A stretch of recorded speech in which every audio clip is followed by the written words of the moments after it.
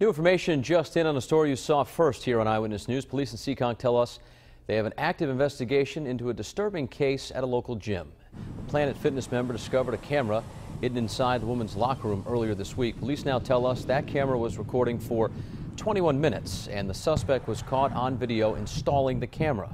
They're not naming the suspect. Gym officials say their members' privacy is a top priority and are working closely with police to get to the bottom of this. So far, there are no arrests. Investigators have not released any information about any possible suspects.